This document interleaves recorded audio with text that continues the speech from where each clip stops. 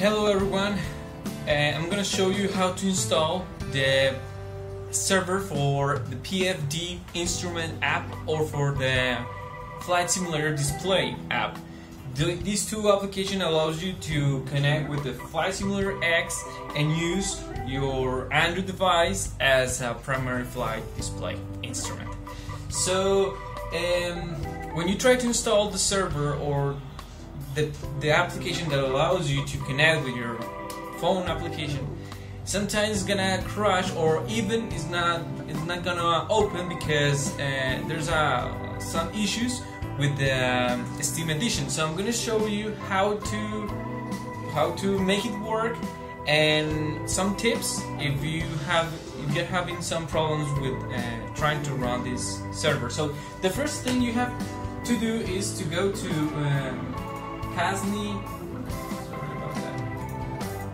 You have to go to casdata.co.nf and you go to PFD Instrument and you go down and there's the server, PFD server version 1.3. You download this file. Once you have this file in your computer, if you're a user of Windows 10, maybe you're gonna have a problem. It's gonna crash and gonna say something that the application cannot start because there's a problem side by side from compatible configuration, something like that.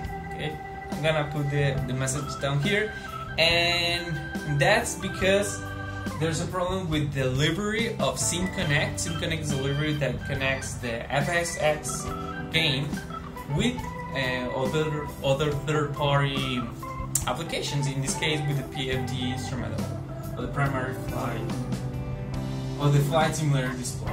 Okay, so what you have to do is you have to open your File Explorer. You have to go to File Explorer and go where you have the folder of the installation of all the application or games of Steam. So in this case I have this folder here. It's gonna be Steam Library. You have to find this folder and Steam Apps and Common. And you're gonna find the game. In this case it's FSX, Flight Simulator X. Then you have to go into SDK, and then you have to go to to Core Utilities, then SimConnect SDK, and Legacy Interfaces. So here you have to go inside each one, and you have to install the SimConnect. You have to install this file. Then you have to go to this, install this file, and these two. Okay, you have to install the 3 files that are in each folder. So, and you have to install. Or try to install. Maybe it's not gonna work, but in case, try to install this file. Okay, is in the folder SDK. SP1A, but it's not gonna work, but try. Maybe your installation is not completed when you try to install the game from Steam, so give it a try. But you have to do with the other 3 files. Those 3 files is a must. Okay, once you have those 3 files executed, you can open the PFDI server, the file that we download from my website, and it's gonna look like this, okay? But you have to take a look at something, your IP address, the IP of your computer, because here I have a problem. I have an IP that is not my IP, and it's because I have a virtual IP of Dropbox. So you have to open the command prompt and type ipconfig, and you can see that there's more IPs. And you have the real IP of your computer and you have other virtual IP. So the idea is to disable all the other IPs and only keep available the real physical IP of your machine.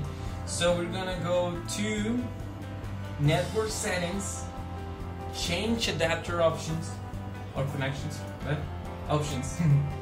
And you have to hit, in this case I have VirtualBox host only network, and you're gonna disable this connection.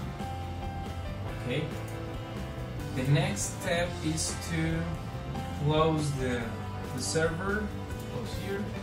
So we try to open again the server, and you can see I have the real IP of my PC. So next step is you're gonna open the flight simulator game. I have already opened, and then you have to open the application. In this case, I'm gonna use the FS display. So here's the FS display. Let me put some more brightness. Okay. And we're gonna put the same IP you have in the server. So in this case is 159. Save IP,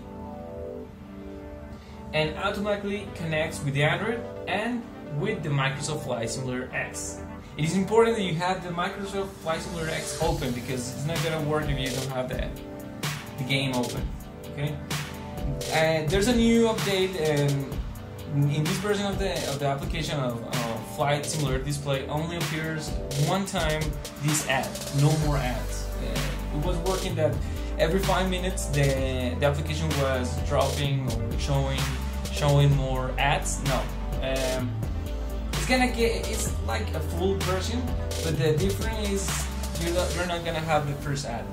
If you want to support my work, if you really like this application, and believe me, I have more ideas, I have more things to do with flight simulator things, so I appreciate that you can go to the PFD Instrument app and download it. It costs like $1, I think, and that supports, man. I appreciate that. If you want to support and you like the application, you can do that. Okay, so you have here the application. We're gonna fly, and you're gonna see the data has changed. We have different altitude in this case because the data from the game is already being sent into the app.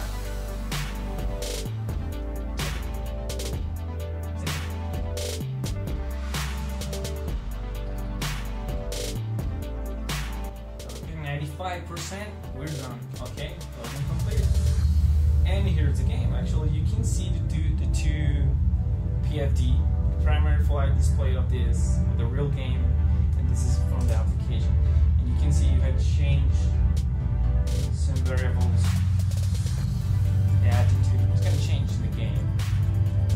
So maybe that's why many people have some issues or problems with how to run the application, because for the Steam version it's going to be a little bit tricky, but it's going to work. And if you have the physical release of the game, the old version of the game, actually it's the same game, but if you have that version, maybe you're not gonna have the same issues. But you can try with the tips I told you about the IP. You have to check that. So that's the application working. So you can move around and you can keep checking your data here.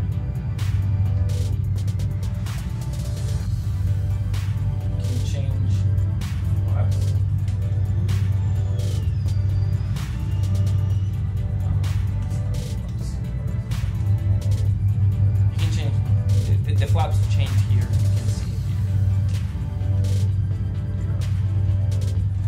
And change views.